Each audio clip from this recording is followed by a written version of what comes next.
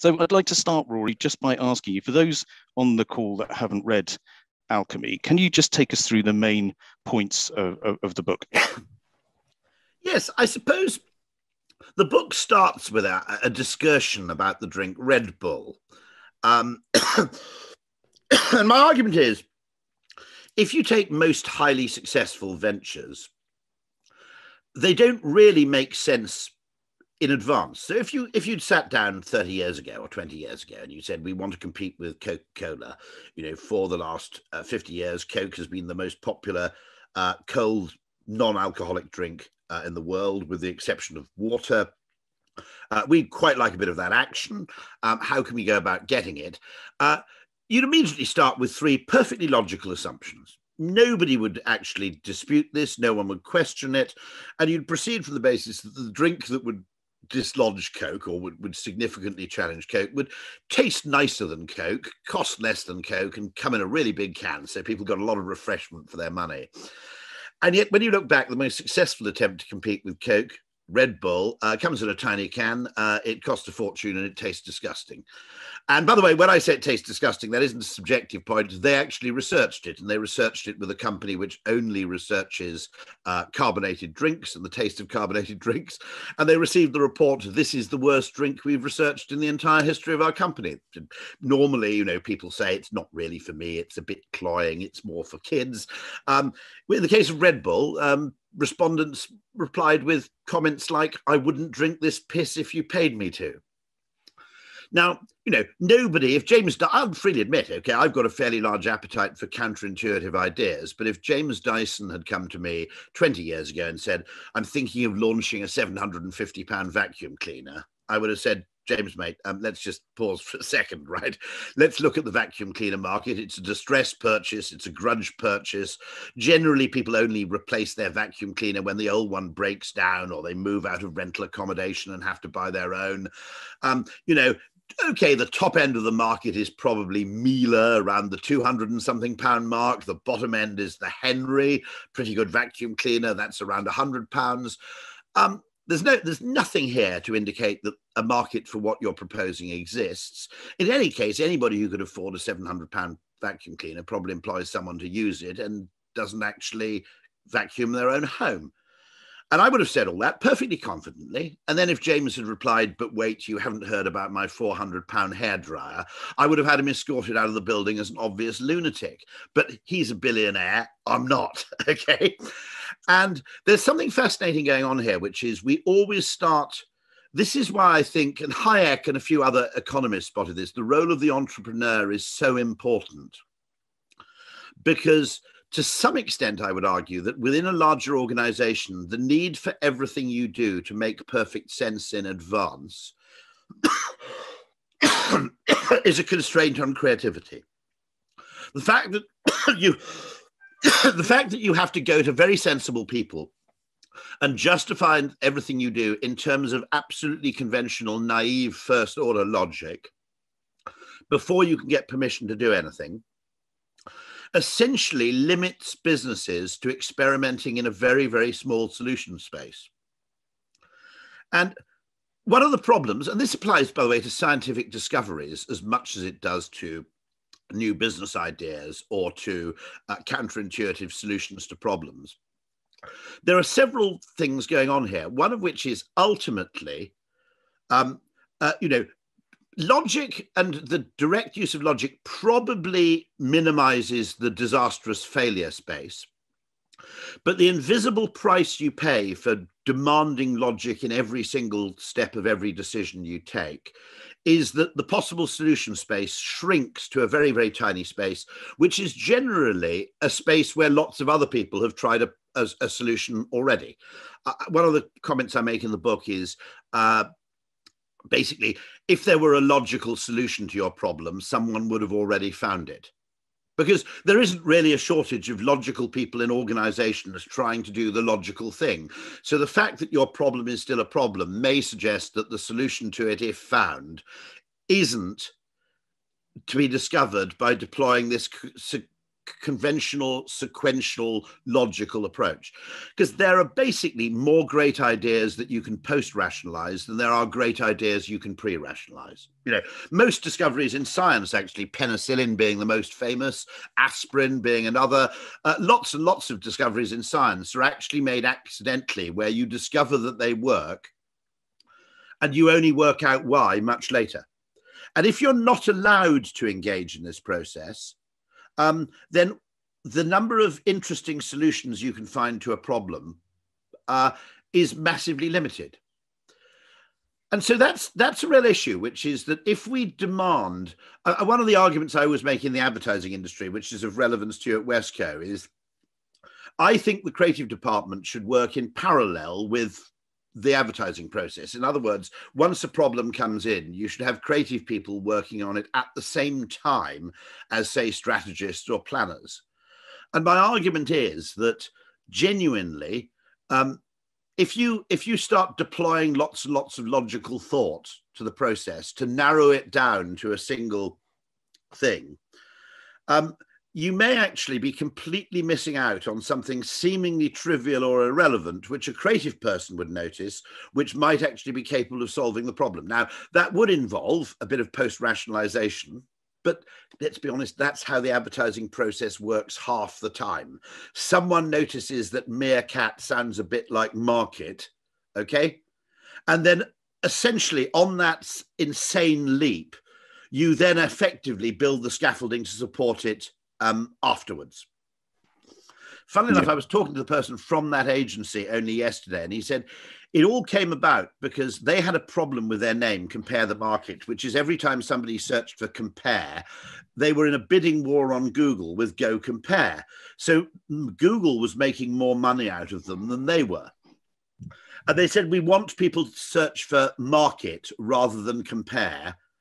And the agency, VCCP, said, what we think you should do is you should change your name, because you've got a name that competes directly with Compare the Market, which is a disaster from search engine possibilities, and you need to call yourself something stranger and more memorable and more distinctive.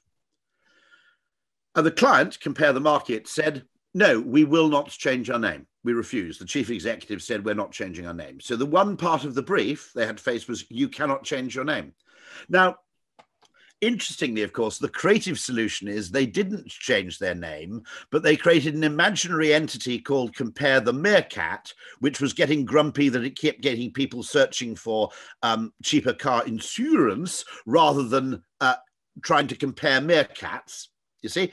So what they did is they changed the name without changing the name. And it's a classic creative approach, which is most people go, now, we've got to stick with the name. But actually, this was what you might call, to borrow a Tony Blair phrase, it was the third way, which is we don't change the name officially, but we create a new entity, which we talk about a lot, which does have a different name, in order for the halo effect then to drive fame to the company whose name hasn't changed.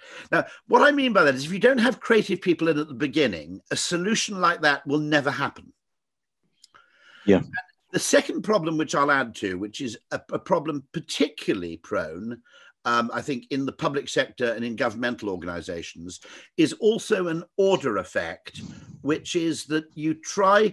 Now, Richard Thaler, the author of Nudge, wrote in the New York Times, he said, my experience of Washington is that DC is essentially run by lawyers who occasionally take advice from economists. Anybody else interested in helping the lawyers out need not apply. And what does happen in government is a very strange thing, because it's dominated by lawyers and economists. When faced with every problem, they will always look at legislation first, economic incentives second, and other forms of persuasion third. So they'll force people to do something. That's the default mode. The second mode is to bribe people to do something. And only the third route, considered in extremis, is to ask people nicely.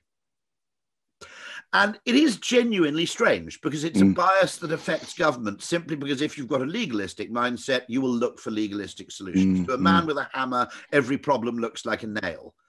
Then if the lawyers are a bit stuck, they go and talk to the economists. And in the words of the brilliant expert, I can't remember his name, Sir Christopher something, who is responsible for the UK on climate change. He was a scientist, a physicist who was briefed to look at climate change. He did make the point. He said, when I go and talk to economists, effectively their answer always boils down to bribing people. You either fine them for not doing something or you pay them to do something. Yeah. And so the third route, which is simply ask nicely. And by the way, as an organization, I'm going to give you a really interesting tip. Okay. One of the strangest, most counterintuitive findings in psychology, which makes sense in an evolutionary perspective. If you asked people very nicely to do you a favor, strangely, whether they perform the favor or not, they actually like you more.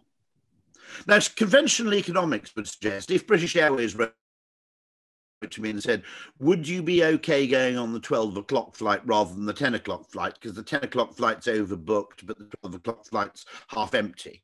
Okay. And it would really help us out. If you're, don't really help us out if you move your seat to 12 o'clock. Would that be okay?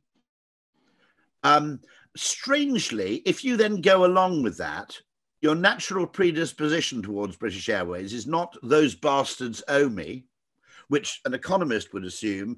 For some strange reason, you actually like them slightly more. So one of the things that government does far too little of is, and I wrote about this in The Spectator, about the death of the public information film and the death of Tufty and the death of the Green Cross Code Man and the death of, handy tips for how to drive in a good way, those kind of things.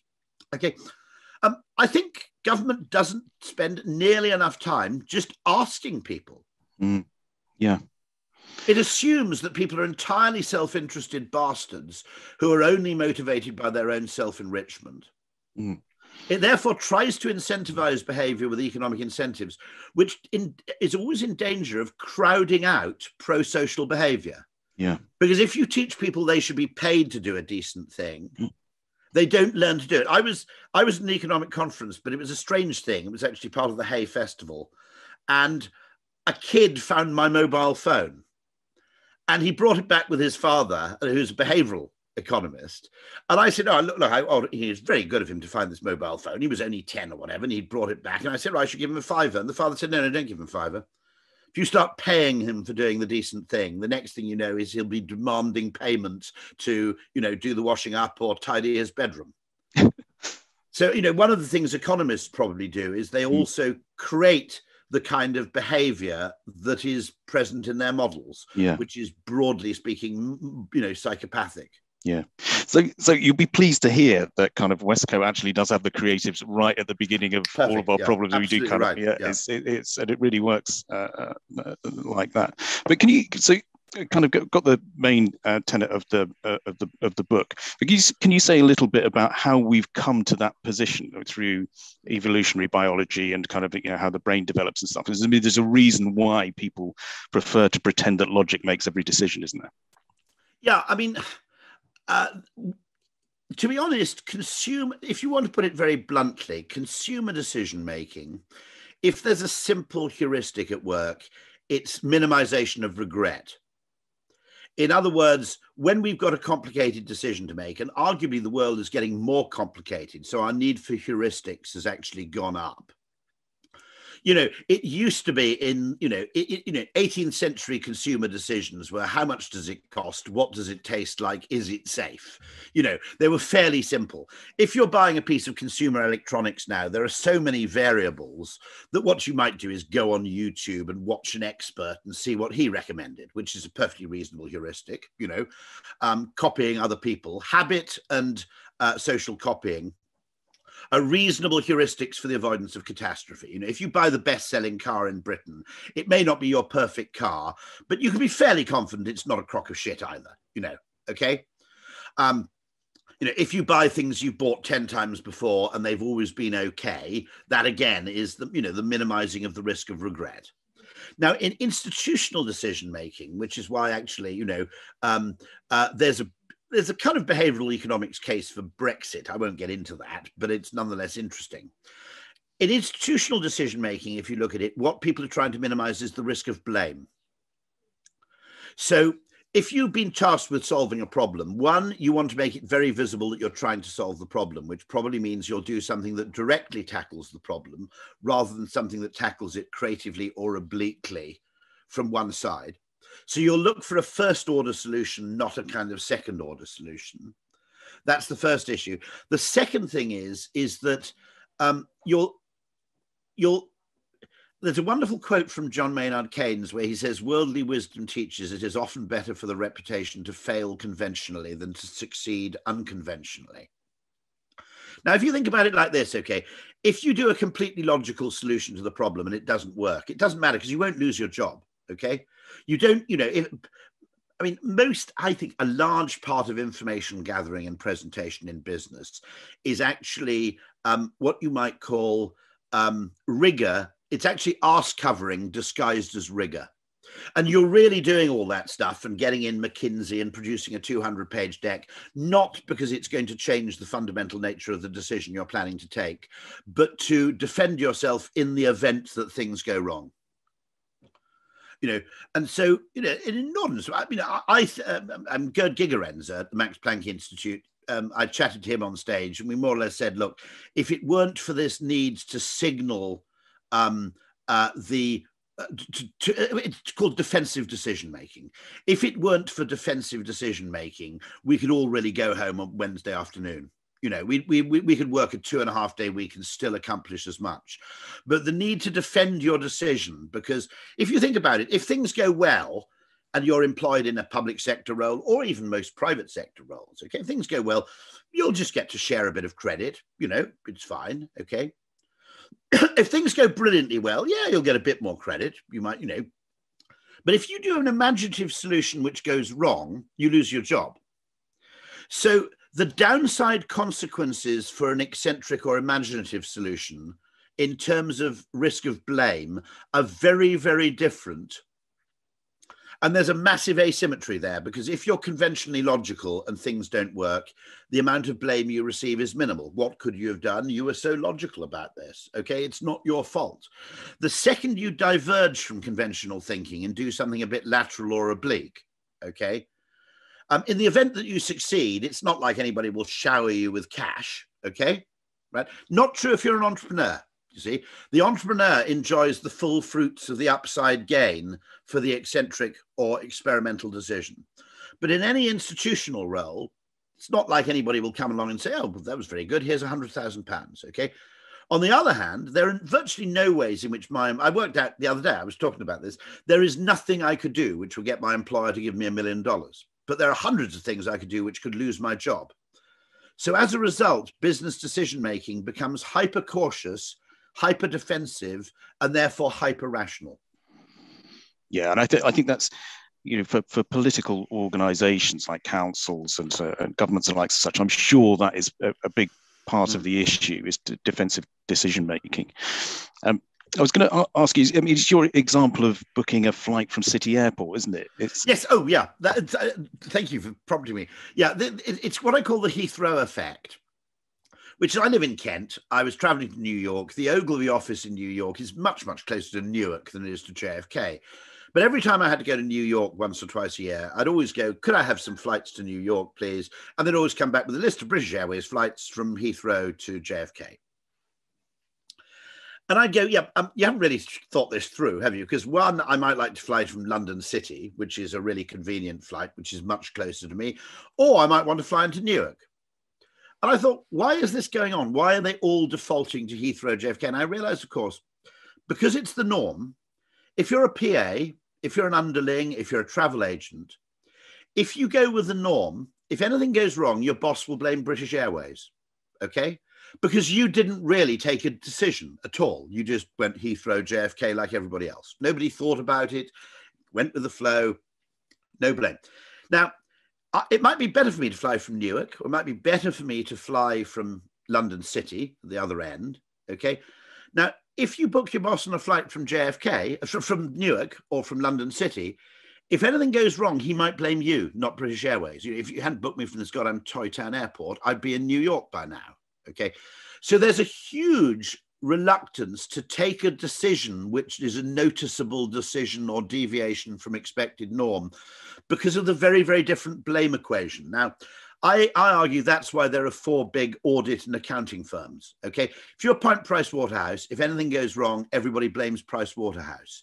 If you say, no, we're not going to go with the big 4, I've discovered this boutique firm in Leamington Spa that can do it for us twice as quickly and at half the price, okay, it's probably a better decision. But if anything goes wrong, instead of people going, God, isn't it extraordinary that Pricewaterhouse made that cock up?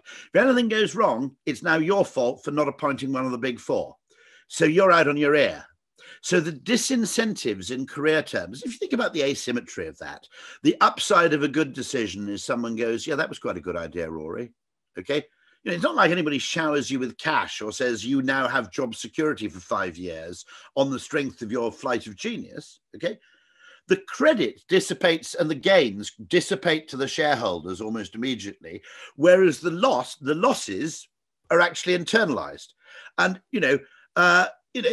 and we have too little job security, by the way. We started off in the 1970s, there was too much. You can also have too little job security because everybody simply plays it safe and tries to make it what you might call invisible non-decisions as often as you possibly can. And I do find that Heath, what I call the JFK effect, really. I mean, funnily enough, Newark's actually, if anybody is flying to New York in the next couple of years, Newark, to be honest, is probably a better airport. Yeah. Okay. Yeah. So we'll go into a bit of how you can create environments in which you can have, the irrational as well as the reason and come up with those ideas. But I just want to step back a little bit into the development of the brain and evolutionary biology, and why we're geared the way we are. Can you say a little bit about that? Yes. So Jonathan Haidt's very good on this, and nobody quite knows who said it or where it comes from. And it's sometimes attributed to me, but I'm fairly sure it wasn't me. And I attribute it to Jonathan Haidt, who isn't sure that it's him. This is Jonathan Haidt, the author of The Righteous Mind, which is the conscious part of the human brain thinks it's the Oval Office, but in reality, it's more like the press office. It thinks it's making decisions and issuing edicts.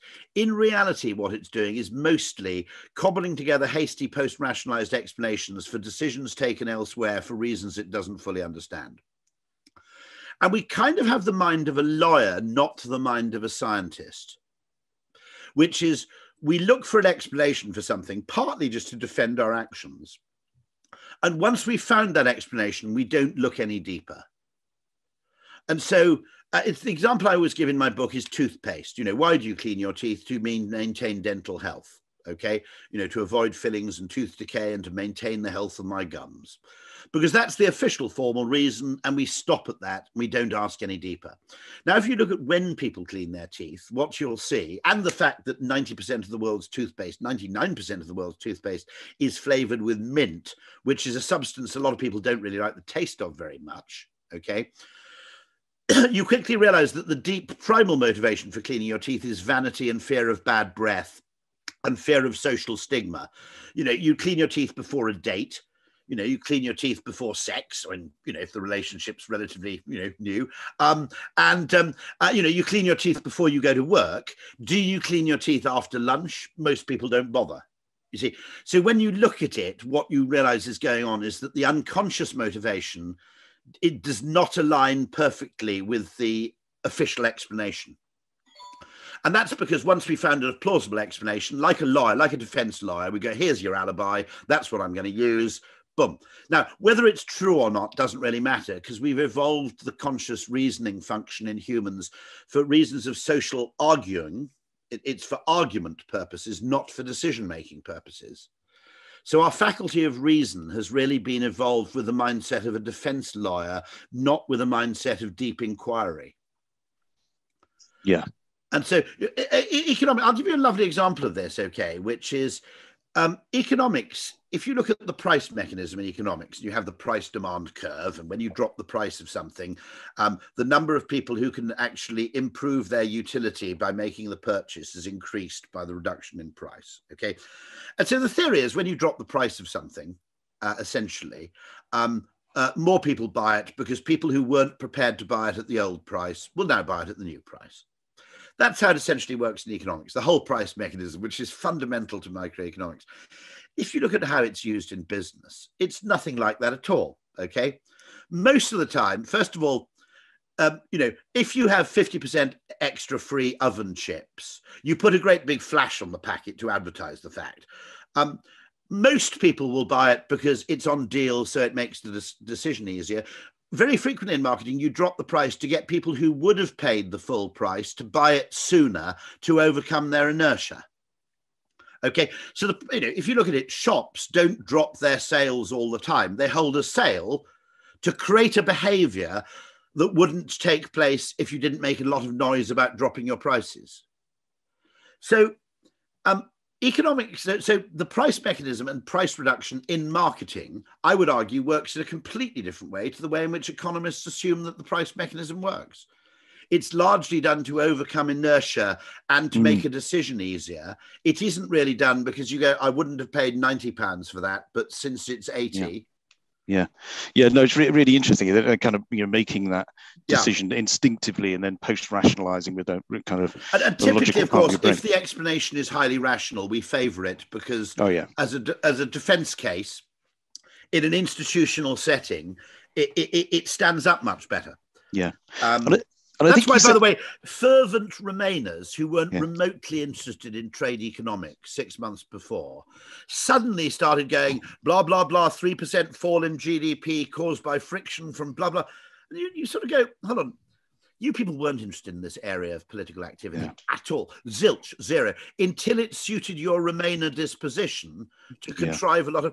It's one of the reasons why the Remainer argument, I think, didn't really land, because it sounded essentially insincere, that you were just scrabbling together to find economic figures that supported your case, even though you'd showed no previous interest in this, in campaigning for trade barriers to be reduced. Yeah. I think you said earlier on that this isn't something new. I was thinking about David Hume in the Treatise of Human Nature, and that kind of that reason ought to be the slave of the passions. Yeah. It's true, isn't it? But sometimes there's a wonderful book on this, Ian McGilchrist's book, The Master and His Emissary, where he argues that the modern world has disproportionately and decision-making processes have lent too much power to the left brain. Yeah. Where if you look at most organizations, they're run by the finance department, really, aren't they? Let's be honest, okay?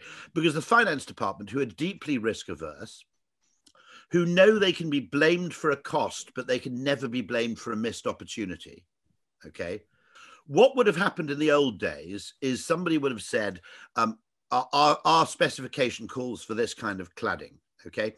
Now, one of the suppliers in the old days would have said, to be absolutely honest, mate, I don't think that's great from a fire safety point of view. I think you need to go 1 or 2 up. Now, that person's motivation, by the way, might have been that they wanted to make more money, okay, by selling more expensive cladding. Doesn't matter what the motivation was. But one person would have gone back, a trusted supplier would have gone back and said, to be absolutely honest, you need something else. But now you have a procurement system, which is for the need for completely fair comparison means you cannot question the brief. We've noticed this in advertising. If you go back and say, look, you're proposing to spend £5 million on advertising to solve this problem, we don't think you need to do this. You can actually do this by changing the design of the product. If we went back to that, we would never get the business.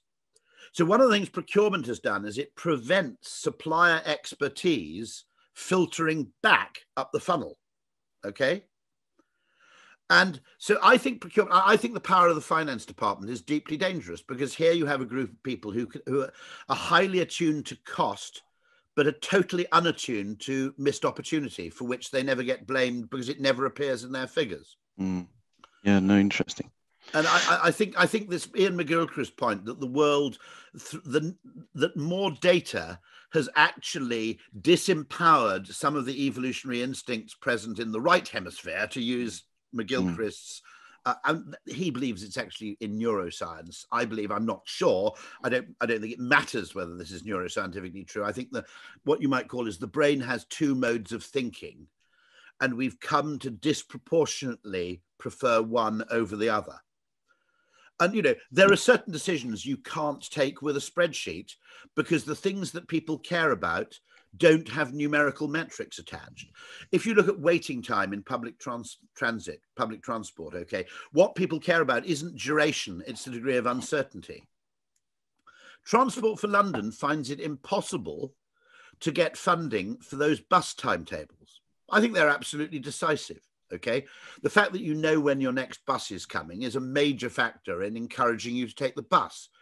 Okay, they can't get funding because the only models of investment that London Transport allow have to reduce travel time or overcrowding or one of a series of what you might call physical metrics. They're not allowed to spend money against psychology. But actually, what people would rather wait 12 minutes for a tube with a dot matrix display saying next tube Edgware 12 minutes. People are much happier doing that than they are waiting 5 minutes for a tube train in a state of uncertainty. Yeah, it's like airport security queues, isn't it? Another one of your examples. No. There are loads of things you can do there, by the way. If you can keep it, do you want to know the whole psychology? And by the way, call centres are another really fascinating area where very, very simple tip, and nobody can do this because the metrics don't work, and I've been asking someone to test it for ages.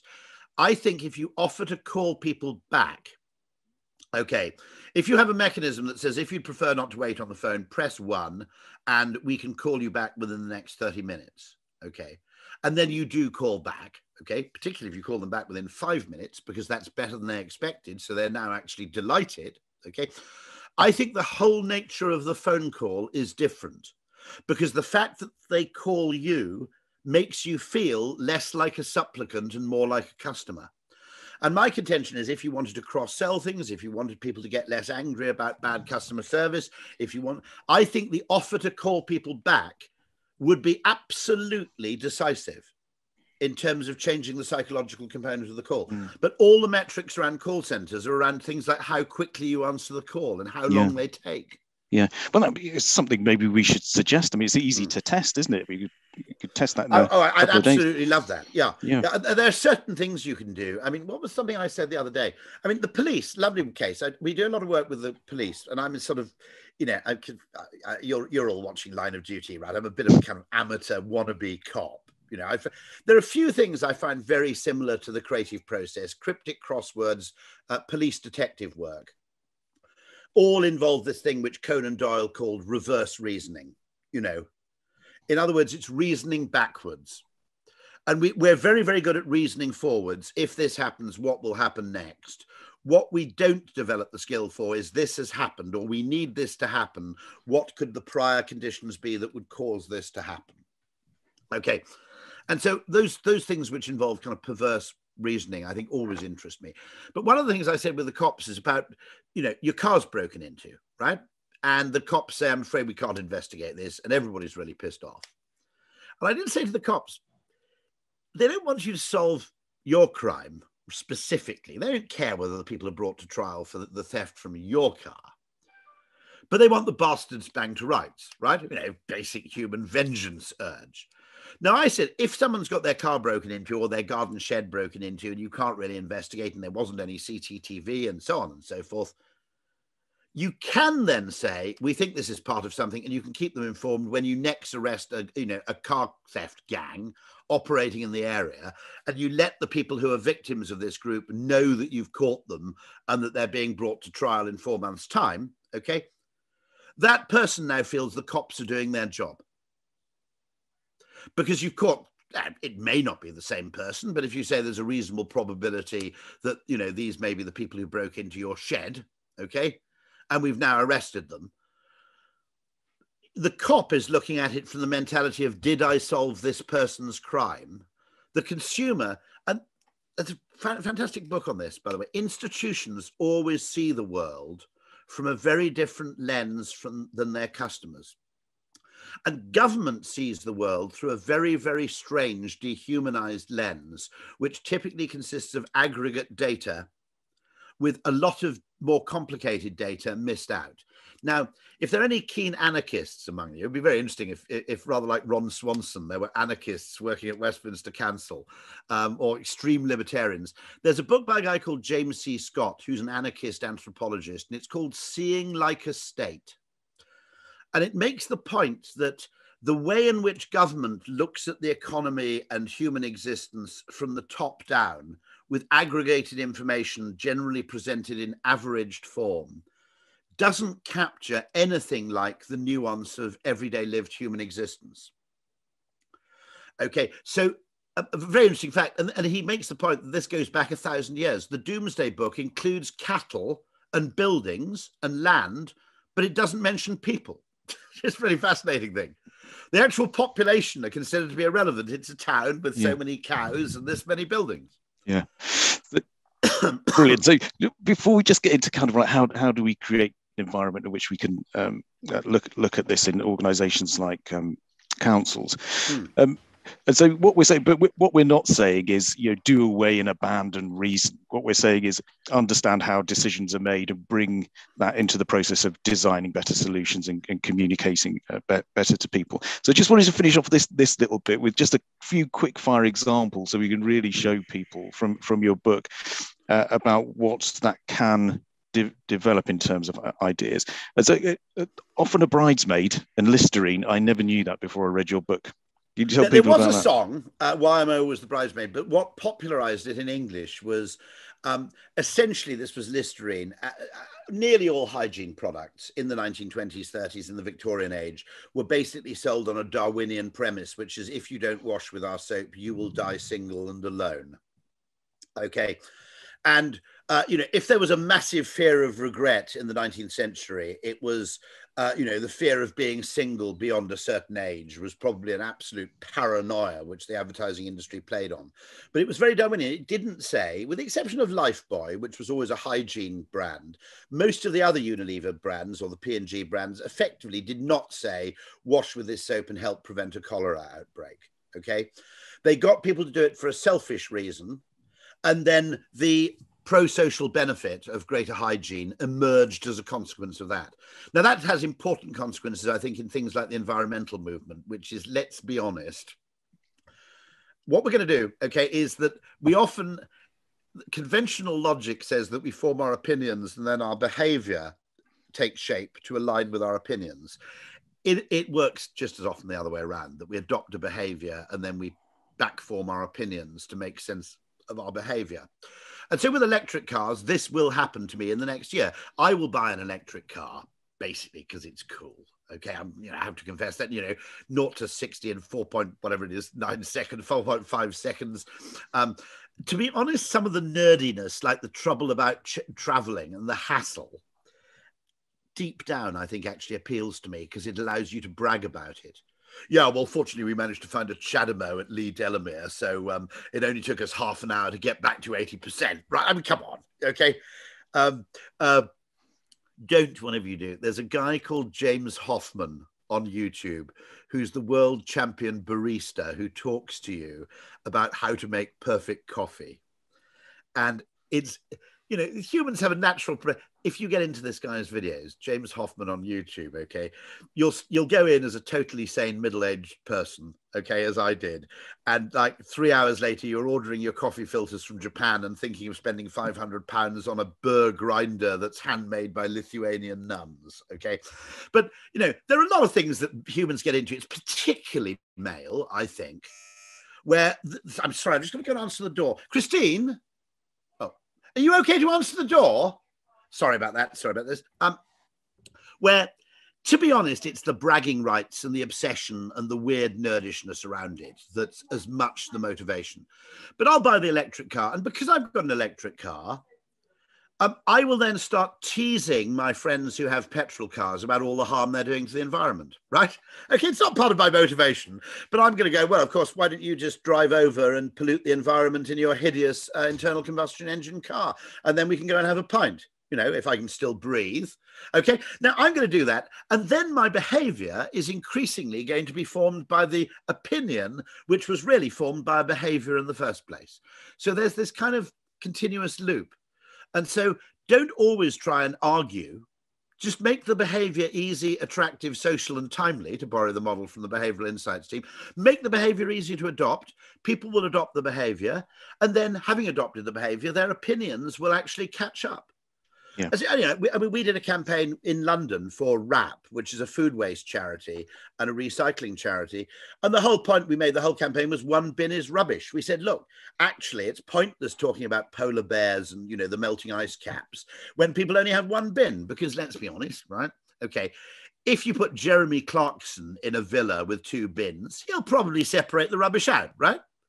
If you put, now, probably unfair to George Monbiot, but if you put George Monbiot in a, you know, living under house arrest for 2 weeks in a place with only 1 bin, you know, after about day 10, he's going to look at this thing, oh, fuck it, you know, boom, okay? And so the environment, you know, has a major effect. You know, people who aren't particularly environmentally assiduous will recycle, actually, when you provide them with the mechanism to do so. Yeah, yeah. And I'd like to look at other things. If you look at solar power, what we've looked at, the economists have all said we've got considerable incentives for solar power, okay? I've looked at it and said, what you need here, mate, isn't financial incentives for converting my house to solar. What you need here, mate, in order to make it easy, attractive, social, and timely, is you need me to have a halfway house. I've got loads of hue bulbs in the house. I didn't buy them all at once, right? I bought 2 and I thought, well, this is actually quite good. And then I bought 3 more. Now, if you can find a scalable home solar solution where you can start small and then invest more as it starts to work, or you have a solar device which just charges your electric car, okay? I'm not going to look at that fear of regret thing, fear of regret, fear of blame, fear of humiliation. It's called Minimax, actually. It's a heuristic strategy where you choose the option which has the least bad worst case scenario. Okay. Now, if you look at my propensity to adopt solar power, there is a 1% chance. It's like moving bank. The reason nobody ever moves their bank is because there's a 3% chance it's total catastrophe, right? Now, here's the interesting thing, okay? If I actually move, if I move to a totally solar-powered home, if you're asking me to spend £30,000 on something which has a small chance of being a total disaster, you know, just not working or destroying my roof, I don't know, or blowing off in a hurricane or something like that, right? I'm just not going to take that risk. You can give me all the economic incentives you want. I'm not going to do it. Too much as in one decision. Okay. Now, I'll give you a very simple example, which is where things are very strange. I was talking to Samsung and they said, how do we get people off iOS into the, I'll give them a bit of a plug, that, you know, the Samsung Galaxy S21 Ultra, which is arguably a better phone. I said, you'll never do it. I said, there's only one way you can do it. You give them a Samsung phone to try out for 3 weeks alongside their iOS phone. And if you could have 2 SIMs so that the actual thing worked in both, or duplicate SIMs, I don't know if that's even possible, okay? You might just about get people to admit that the Samsung's better. But asking someone to give up their existing phone before they take on the Samsung, it's never going to happen. Okay, you need to find a period of parallel running. I'd say that's the electoral. I'll give you a lovely case of the incentive of getting it wrong, right? Of seeing like a state. This is what I mean by seeing like a state. Okay, so I decided my next car is going to be an electric car, and I think I might even have 3-phase power at the house here. Weirdly. So I got in touch with one of these people and I said, can you install a charging point? Because we you know, there are 7 of us who share a house. I don't mean like a flat share. It's a big house converted into apartments. I didn't want you to think I'm kind of crashing on someone's sofa. I said, can you install a few charging points for both our guests and because all of us are planning to buy electric cars? And they said, yeah, in fact, you get a subsidy. It's a brilliant idea, but you get a subsidy if you install those charging points. It's a £300 government subsidy. I said, brilliant. Okay, so let's go and install one. They said, to get the subsidy, you have to prove you own an electric car. And I said, but I want to install the charging point. I'm not going to buy an electric car, which is a 5-figure purchase, only to discover I've got to spend the next 3 years with a cable coming out of my bathroom window. I want to install the charge. Now, What government got wrong there is all you've got to do is incentivize people to install electric car chargers at home. And their next car is going to be electric anyway. Because if I've spent £200 getting an electric charging point for my home, I'm going to feel a bit of a dick if I go and buy a diesel, aren't I? Right? So this is what I mean. If you can get people to take the first step, the second step is much, much easier. Yeah. But economists don't understand this, you see, because psychology is exogenous to their whole model. Time actually is exogenous to the model. They view optimal economic outcomes as just a series of individual optimized decisions taken over time. But what's rational in a one-shot decision isn't rational in a series of behaviors. Yeah. Yeah. And I'd say we've kind of mentioned a few things about how you can bring this into your thinking and designing solutions for services. Defensive decision making, something we've mentioned. Minimax, I think, is absolutely right. We've also talked a little bit about defining the problem in the right way. And I loved it in your book about kind of just ask the right questions at the right time. You know, why do people book a GP appointment? Why don't people recycle? And really think about it through the prism of psychology. And certainly looking at the negative, one criticism I'll make of marketing, and I include that, I include myself in that group, is we disproportionately, I think, because it comes from the FMCG era, where the product we assumed was on the shelves, okay? And therefore, the way to get people to buy it was to say, it's great, okay? And we spend far too much time emphasizing the positives rather than exploding the negatives. And the obstacles to behavior are more likely to be loss aversion or some negative fear. The case for solar power is actually pretty strong because the technology is now so efficient, even in the UK. If you've got a reasonably large garden, it probably wouldn't make sense if you're planning to stay. Then there are a whole lot of issues about, how long am I going to stay in the house? Okay. The most interesting idea I've seen in clean energy, by the way, is on YouTube. And it's a guy who rigged it up at his own expense as a kind of amateur electrical engineer. And it's a solar trailer, okay? It's a trailer that has solar panels on it. It's on wheels, right? And it's got an inverter. And if you leave this solar trailer plugged into your Tesla for sort of 3 days without driving anywhere, it basically charges the Tesla through solar power. And I'm going, there are a lot of times where I don't drive anywhere for a couple of days. And of course, with the new working patterns, they're going to be more. Secondly, if I buy this solar trailer and it just doesn't work for me, I can sell it to somebody else and they can come and take it away. Okay, there are a whole load of things with this trailer which strike me as incredibly clever, which the guy who invented it hasn't noticed. And secondly, I can move it. If my wife says, the permanence of the solar power installation is partly what frightens us.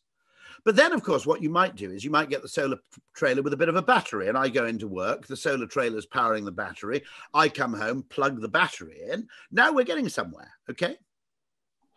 Now, okay, I haven't solar powered my home yet, but then I'm on the way, if you see what I mean. I'm starting on the journey. And it's a very simple psychological insight that people don't like making massive commitments in one go. Yeah. Huge commitments, irreversible commitments. Yeah. Okay. Frighten people. Yeah. Okay? Yeah. Small, gradual, let's try a couple of Hue bulbs and see how I get on. Now, if the electrician had come to me and said, I think you should spend £900 converting your home to Philips Hue, I would piss off, right? Okay, you get there in steps. But again, most of the models in economic and legal terms are completely blind to this. And there are a lot of problems, by the way, you can't solve by compulsion or by economic incentive. You can only solve by persuasion. Yeah, and a kind of a previous discussion of ours is, co-designing those solutions with the people that you want to do. Because behavioural economics is too confined to communications at the moment. I think the BIT has been too confined to how you communicate things. And really, to deliver its full value, behavioural economics has to be in at the start, which is how you design the programme in the first place. I went to the Treasury, okay, and I said, you made a terrible mistake here because you've increased the ISA allowance from £3,000 a year to £20,000. And they go, how can that be a mistake? It's encouraging saving. I said, it isn't. Because the scarcity effect's been lost. When I could only put £3,000 into an ISA every year, I thought I'd better put something in this year because otherwise I've missed the window, right? Now, to be honest, if you and your wife and your 2 kids can all afford to save £20,000 after tax every year, right? You don't really need help from the bloody government, do you? The last thing you need is a tax break. You're loaded, right? Okay. When you made it £20,000, my impetus to put money into the ISA every year had gone, because I thought, oh, well, I can just wait till I get a windfall and put £10,000 in 3 years hence. Okay.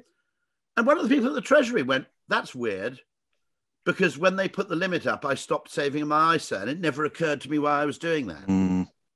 And so they did something which, in the lights of economic theory, is a perfectly rational thing to do: encourage saving by increasing the amount people can put in. Okay. Yeah. And don't get me started on pensions, which have a mechanism which makes them, deliberately discouraging to the young. Someone needs to design a legal pension where you get a tax break, where a certain amount of the money is retrievable. Yeah. I wonder what it would be great to go back to Treasury and have a look at those figures actually and see what's happened. Anyway, I'd probably time to bring in some questions, Rory, if that's all right. Here's something I do. I do a pension which says, okay, this is a weird thing because it's a loan combined with a pension. And if you're 25, if you commit to pay this amount per month, all the money goes into the pension, but it also comes with a £5,000 line of credit. So if you need money in the short term, you can draw down on it, right?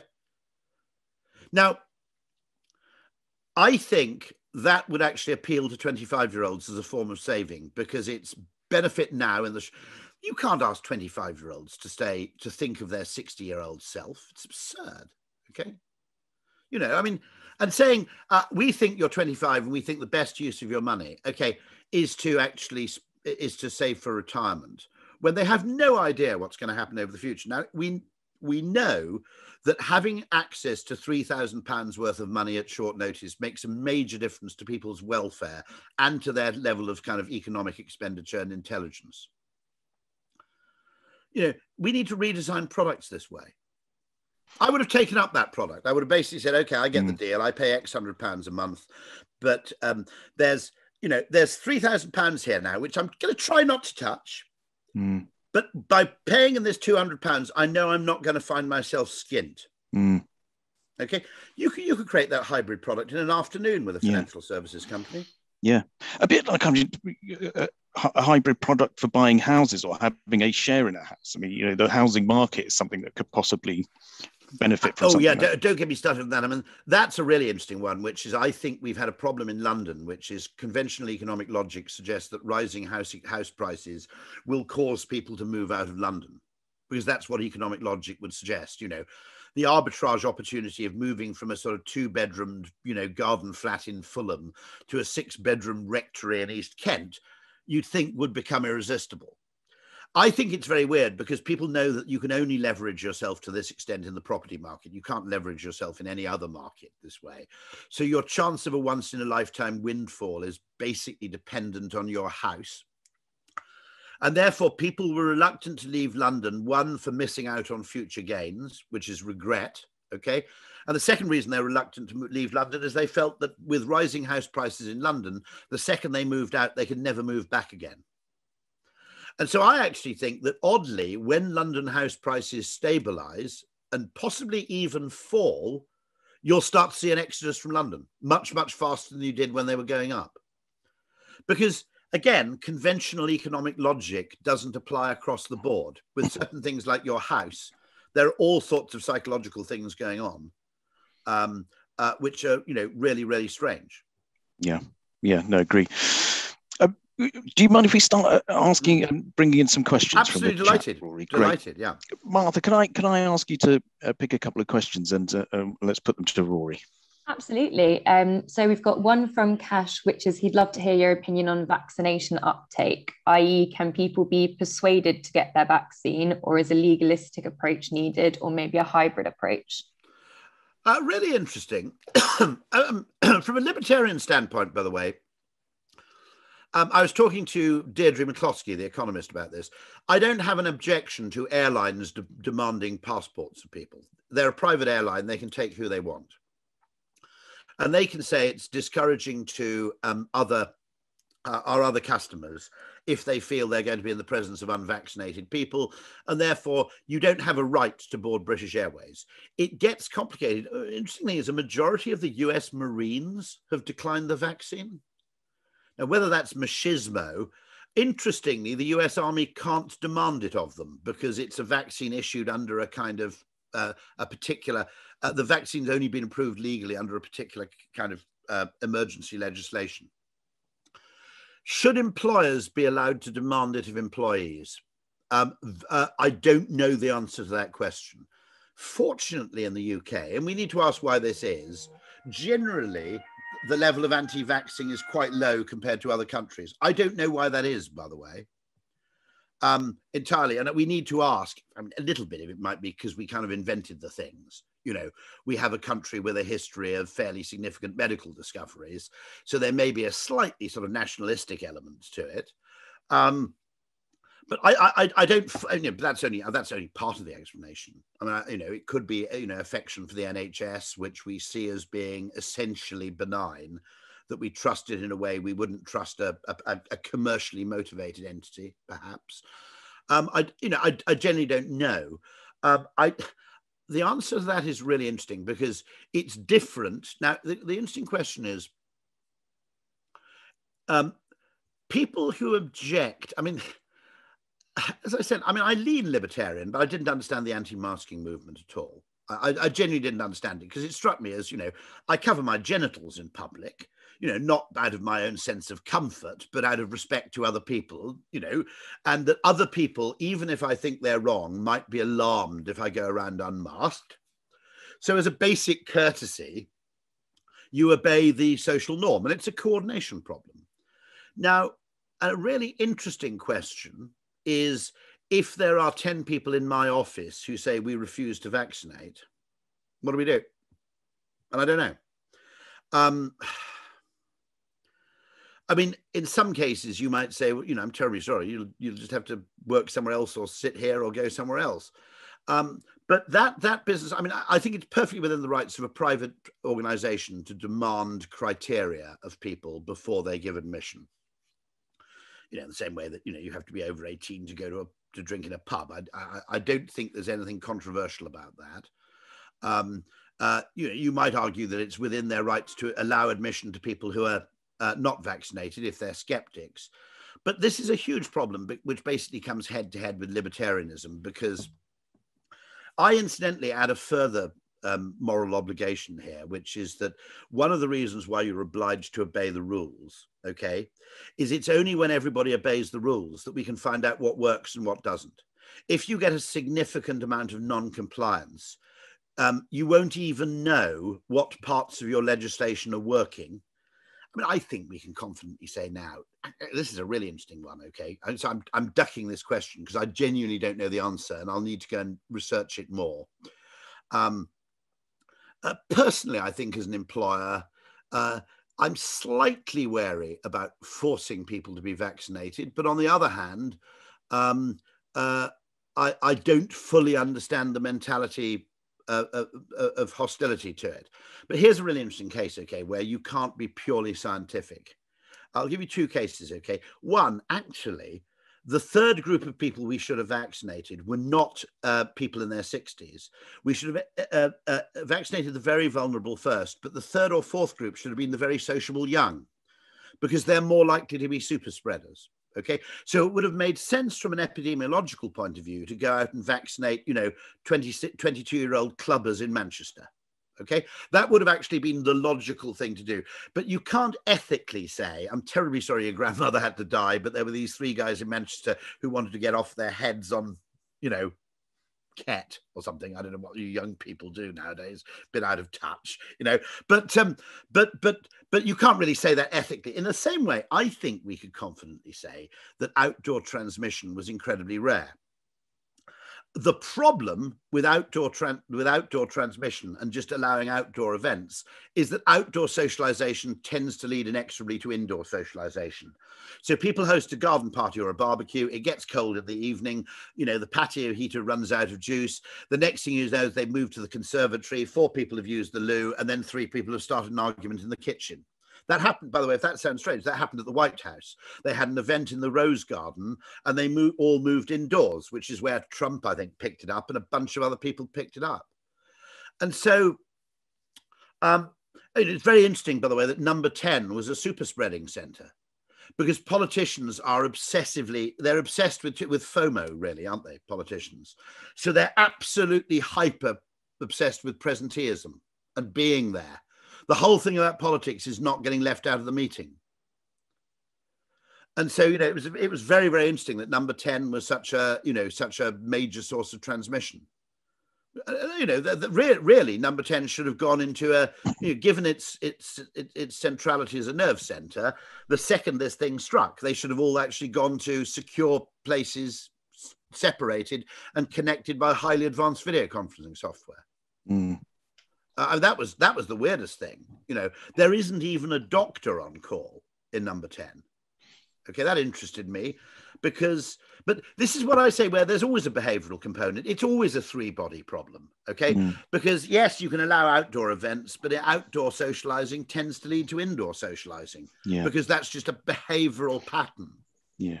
And maybe we'll come on to the pandemic in a bit of a broader discussion as well, but maybe another couple of questions, Martha, if you've got another couple. Yeah, absolutely. So we have one from Paul, which is, how do you encourage more left field thinking in large corporations that are rooted in the established ways of doing things?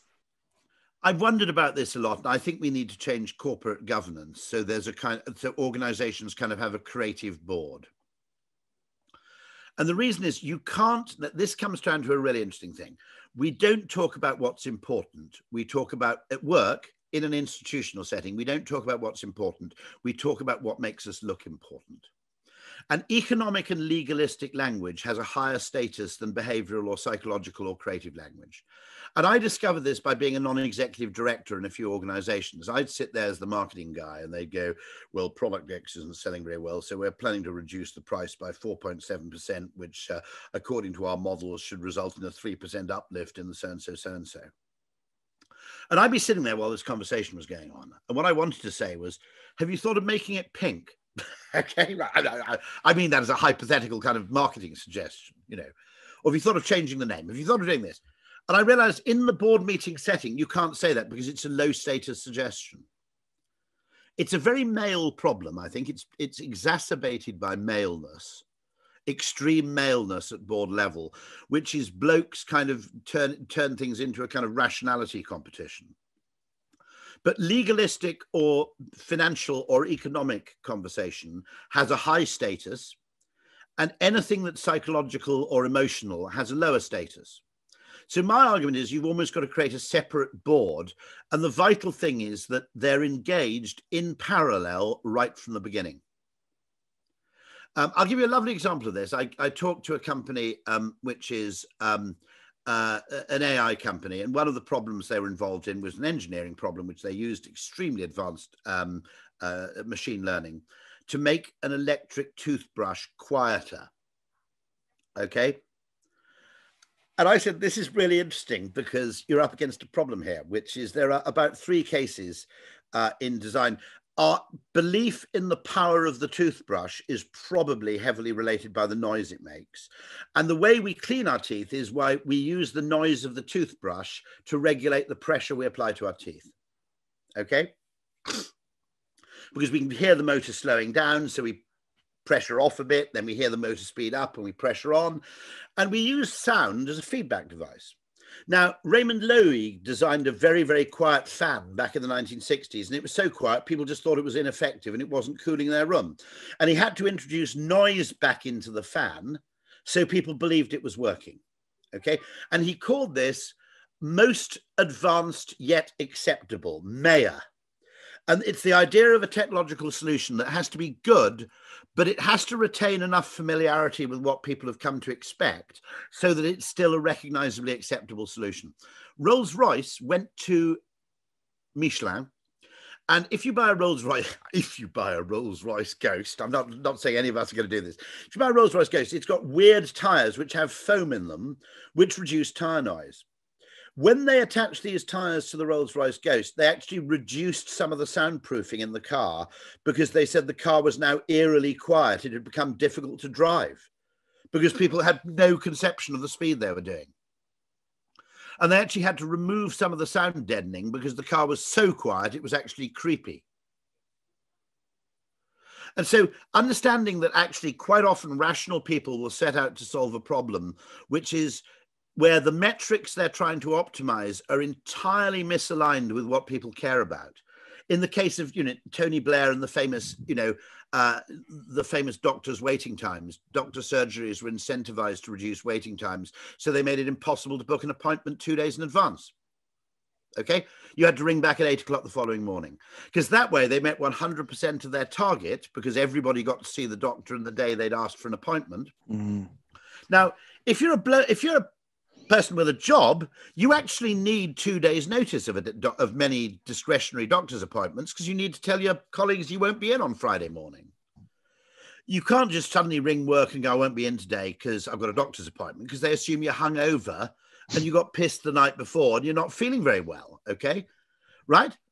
You need to be able to say, by the way, I've got a doctor's appointment Friday afternoon, so I'll need to leave a bit early. Okay, nobody says piss off, you can't do that, but you do need notice. And so the metric and the incentive that everybody was working to was actually at odds with patient well-being.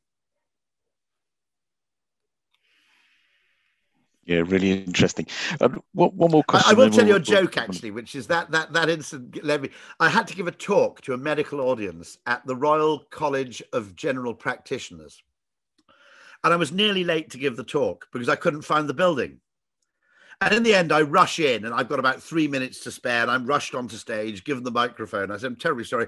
I'm arriving in such a flustered state because I couldn't find the building. And I said, I did think of ringing up and asking for directions, but I realized they'd just tell me to ring back at 8 o'clock tomorrow morning. That was the kind of thing where bad metrics, not looking at the second order effects or the unexpected psychological effects, can lead to really bad policy. Yeah, really good. So one more, Martha, and then we'll move on and we'll come back to the questions again that remain in the chat. Yeah, so we've got a slightly more specific question from Rose, which is, can I get your thoughts and ideas on how we can get our residents on board with reducing our area's carbon footprint? Just play that past me again. How can we get ideas on board? How can we get our residents on board with reducing basically the area's carbon footprint? Well, I'll give you a few ideas. One of which I love, okay. Something that interests me, by the way, very much is I was asked, my current energy tariff had expired. And I was offered the choice of just a new tariff, or I can have the green tariff. The green tariff, the fully green tariff, in fact, it's not even carbon neutral, it's actually slightly carbon positive, because as well as offsetting, they also plant some trees or something. Okay. One thing is, one thing is just re-greening is something that appeals to everybody. I've often I said, don't make this politically left-wing or right-wing. I say this to Extinction Rebellion. Look, if you talk to right-wing people, the idea of rewilding is like music to their ears, right? Ecology and, to depoliticize the debate. And don't always sell it on the basis of polar bears. You could sell it on the fact that trees are nice, that sort of thing. I was intrigued to notice that the cost of actually going to a fully green tariff was 25 quid a year. Okay, it's about £2 a month. It was inordinately less than I expected it to be. Now, one of the things I would like is, I said, why don't you just give me some novel novelties, which is, why can't I actually see on my computer the windmill that's notionally powering my home? Okay, the wind turbine that's notionally powering my home. Make it more salient. Okay, maybe I should be allowed, because I'm on green tariff, maybe I should be allowed just to display something, that says so. Make it visible. So boiler replacement is a really difficult problem because you can't brag about it. It's probably the most important decision you can make in terms of reducing your carbon footprint, but making it tangible, making it salient is always good. That's one thing. To be absolutely honest, I've got the British Gas Hive thing. You might have Google's Nest. To be absolutely honest, that probably reduces the amount of energy I use, but the reason I got it was as much novelty, convenience, and reassurance. So one of the arguments I said is, look, don't necessarily sell everything on its environmental benefit, because what you're doing then is you're essentially, it's kind of altruism exhaustion. Okay, so with the smart meter, I said the way to sell the smart meter is to actually say, put it next to your back door. Okay. And what it means is that when you leave the house, you can check you haven't left anything switched on. Okay. People's fear of house fires and, hair straighteners and, all those things is probably much more salient and immediate than their concern for the climate. Now, if you can sell the smart meter on the basis of put it by your back door and you can make sure when you leave the house that, it should be at about a 1 to 2p a minute level, because that might be the fridge or your skybox. But if you're using electricity at 10p a minute, you've left something switched on. Okay, that might be the way to sell it, through fear rather than altruism. Don't sell everything on the basis of altruism, okay? Because you need to reserve people's altruism for where there's no selfish solution. But another one that's always interested me, and I've spoken to people about this, is there are actually things you can do to reduce your carbon footprint quite a lot. Less appropriate in Westminster, where there's more multi-level housing. But just encouraging people to use their dishwashers, washing machines, and tumble dryers at a non-peak time of day. Okay, if you can shift people's discretionary heavy consumption electricity things. Now, to do that, all you need, not everybody's going to do it. Some people work nights. Okay, if you work nights, I don't want people leaving the house, leaving their tumble dryer on. Okay, because it might catch fire. Okay. But broadly speaking, it would be a good idea to encourage people to just delay the use of their washing machine by an hour or two, or maybe put on a dishwasher when it's 80% full at 10 o'clock in the evening, rather. It's kind of nuclear powered. It's kind of powered by renewables. Okay. Now, all you need to do this is to go and ask someone like Sky nicely, can we just have a little dot on the screen that comes on occasionally, which says this is a good time to use your washing machine, this is a borderline time, it's better to wait, and this is a bad time to use your washing machine. Okay. Now, you're not compelling anybody to do anything, but you don't need everybody to act on this. If you can just get 20 to 30% of people to time shift their use of those appliances by 20 to 30%, by removing the peaks from consumption, you disproportionately reduce the amount of coal power that's needed. And as a result, the effect on the carbon footprint is vastly in excess of what you'd expect. You're actually removing the very worst part of human behavior from the equation, and you're doing it voluntarily. And I've always wondered why there isn't a sort of social movement around that, or whether there's some movement where you say that this is just a voluntary thing, but it generally just helps the climate. The other thing, and this letter was sent to me by someone when I was talking about the behavioural science of climate change. This was actually sent to me by someone working for BP on an oil rig in the South China Seas, but I think his point is nonetheless valid, which is to some extent talk about air quality and pollution, not only carbon dioxide, actually. Because I think that, again, it's more immediate, it's more salient. Other things which really interest me, and I don't know the answer to this. You've got my, as you saw, I completely ducked that question about vaccine passports, and I'm going to think about it some more. What I do know about vaccine passports is if we can find a solution that's voluntary, or where people deliberately choose to display the fact that they've been vaccinated, okay, then actually, I think. I think we should prefer that solution to one that involves a degree of compulsion. And we need a big creative session asking what those things could be, okay, that would actually increase the likelihood of fairly widespread compliance. Now, on the question of environmental behaviours as well, I think we need to look at voluntary behaviours. One of the things that interests me, though, is what about temporary behaviours? And one of the weird things about legislation is it's always permanent. Now, what interests me is I think if you did 4 a year, I think the people of Westminster might quite like car-free Sundays, 4 of them a year, okay? Because that's giving you an optionality that only exists with some degree of coordination. And if you look at all the world's religions, they have things like festivals, which are synchronous, or they have Lent and fasting, which is synchronous, or Ramadan, or whatever, okay? And there is a role in government in simply solving coordination problems by saying, you know, on these dates we all do this, and on these other dates we all do that. Okay, now, it does occur to me that 4 car-free Sundays a year in Westminster, you've got to make an allowance for emergency vehicles. You probably have to make an allowance for a few other things. But you'd have to apply in advance to use your car with a reason. Okay. Okay. Now, it's to a standard economist, that's welfare limiting, because if you prevent someone from doing something they want to do, it's by definition welfare limiting. Qatar is doing car-free days.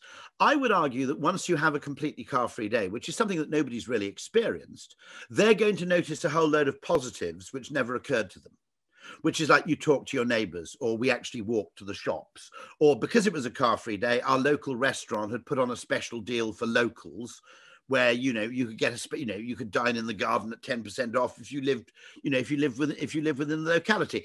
And businesses would start adapting in lots of clever ways to the car-free days until the car-free days became more fun than a standard Sunday. Okay. They'd actually be something you look forward to. But it would take something like 12 to 16 car-free days in a row before people finally, this realization finally dawned. And I don't know what the position is there for how we create an economic model that says that just as with COVID, which accelerated the use of video conferencing, the fax machine took off because of a series of postal strikes in the night. You don't know what a fax machine is, do you? I've suddenly realized. But that took off because there was a series of... the fax machine was invented in the 19th century. It never took off in business because it was a niche thing. And you bought a fax machine, you hardly knew anybody else to send a fax to. And it was a series of postal strikes in the 1980s that got it to critical mass. So my question for the world's political philosophers, there's a wonderful experiment where 3 London tube lines or 4 London tube lines went on strike, and they looked at the traveller data, and they discovered that a significant percentage of the people who'd had to adopt a new route into work because their normal tube line was on strike, a significant percentage of them stuck with the new commute after the strike had ended.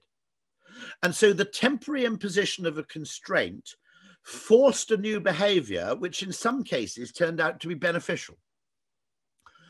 So the extent to which we should look at legislation as a way of pattern breaking, and we don't have a mechanism for discussing this, but I think certain amounts of legislation, like on certain days you can't do this, on certain days we don't do this, pattern breaking legislation which creates greater variety in life. I think we made a big mistake with Keep Sunday Special. I think we should have said, okay, we get the fact people are busy, they work hard, you've got 2 income households, people need to do a grocery shop on a Sunday. You can't turn Sunday into a ghost town. But maybe the Keep Sunday Special brigade should have said, can we just have 4 a year? Okay. You know, can we just have 4 Sundays a year where it's kind of like, okay, you don't go shopping this Sunday. Just to create more variegation in behavior. And the trouble with allowing everybody to optimize their own individual utility is it arguably creates a monotony of behavior and a uniformity of behavior, which isn't utility maximizing, if you see what I mean. Yeah. What was it? Sorry. No. So I don't know how we actually get around that. It's a bit similar to the tragedy of the commons, if you like. You see what I mean? Mm. Yeah, it's kind of like the forced simultaneous shock of the pandemic, and I know you said before the kind of, you know, when a forced simultaneous shock happens, like the Second World War, for example, you get a change in women in the workplace. There was no reason women couldn't have been entering the workplace 30 years earlier. It would have happened. It would have taken 20 years longer without World War II. You know. Yeah, and so some of the 4 simultaneous shocks that we're going to learn from, or the changes in behaviour out of the pandemic, what are the ones that you think are going to stick? Business travel, flexible working are going to be sticky to an extent. I mean, there's a lot to be said in favour of them, and you might argue that the reason. I was an early convert to flexible working. I don't think this is a realistic experiment, by the way. I don't think having people under house arrest for 12 months all working exclusively with Zoom, with no freedom to meet their colleagues or to even go to a cafe to work or to even escape anywhere else to work. I don't think that's a realistic test environment. Okay. But what we can say confidently, particularly looking at the first few weeks when this happened, is it worked a hell of a lot better than everybody expected. Okay. I actually thought there'd be a tech meltdown. I thought that Zoom wouldn't be able to cope with a sudden surge in usage. I was naively wrong there. I literally thought that the broadband network would fall over under the pressure of all this sudden use. I mean, Zoom happily is built for the cloud, so it's pretty good at scaling very fast.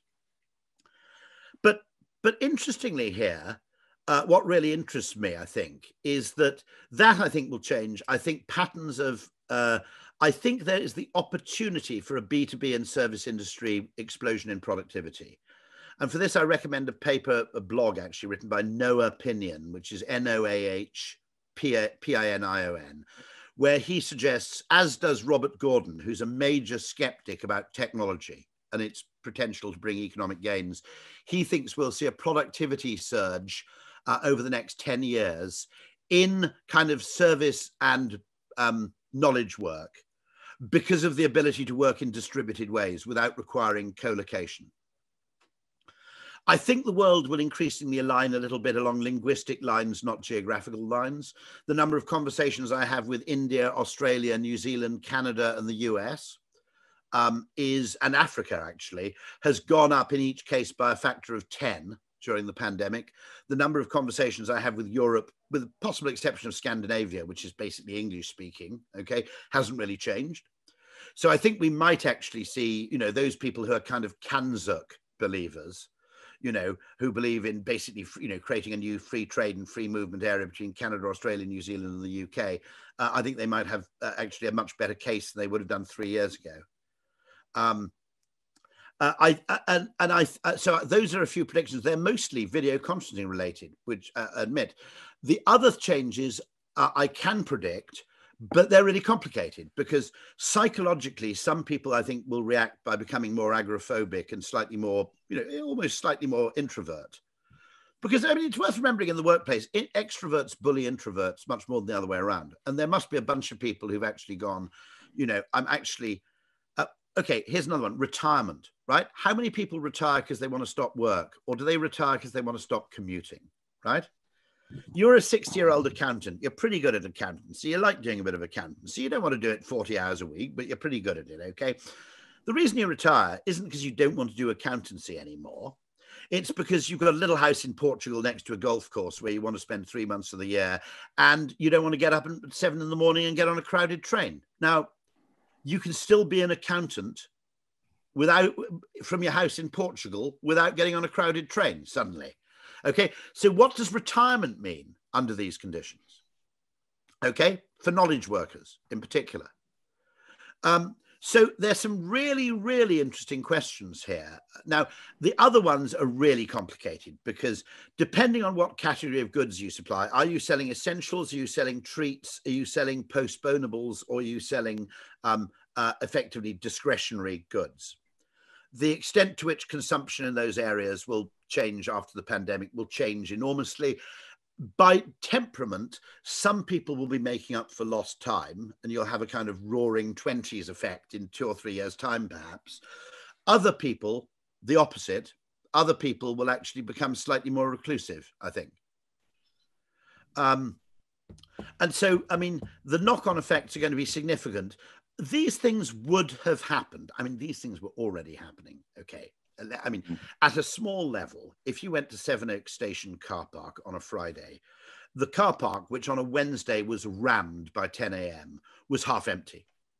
And the truth of the matter was Sevenoaks is, you know, tends to be, you know, it's people in their 40s, 50s, knowledge workers in their 40s, 50s with kids who've moved out, okay? It's absolutely dormitory town. Now, those people of that level of seniority were working from home on Fridays already. Okay, that was already happening, but it was don't ask, don't tell. They never made it official. They just basically said to their PA, you know, routine calls to me, but I'll be at home on Friday. And they were all doing it to such an extent that I used to have a kind of WPP Kent club where a bunch of colleagues now would meet up for a pub lunch around Sevenoaks on a Friday because we knew we were all going to be around. So it was already happening. What happened was the Department for Transport had estimates that video conferencing would significantly affect the demand for travel. They all had that in their models, but they had it in 2030. And it basically happened, it happened much, much faster. And it was socially normalized much, much faster.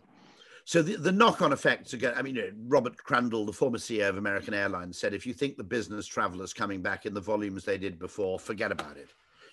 That's not to say nobody's going to travel on business, but it's simply say that those one-day trips to Frankfurt probably ain't going to happen anymore. Yeah.